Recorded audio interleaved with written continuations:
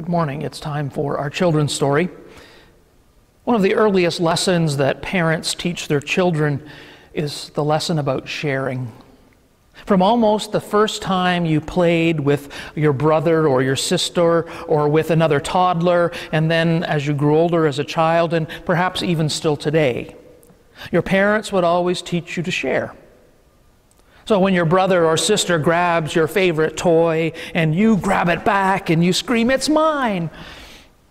and your parents say, "Come on now, let Johnny play with your toys too," you have to learn how to share. We all know what sharing is, don't we? But there are some things that we find really hard about sharing too. Those things that are our favorite things, our favorite toy, our favorite treat. Sometimes we don't even like sharing our favorite person.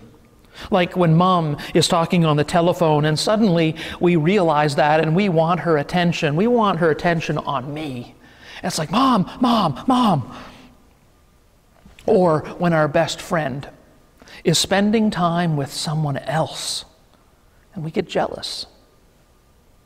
It's hard to share something or someone that is really special or important to us. Jesus told us that one of the most important things we have to share is God's love for us. It's not something that we're supposed to keep to ourselves, that we're supposed to keep like a big secret.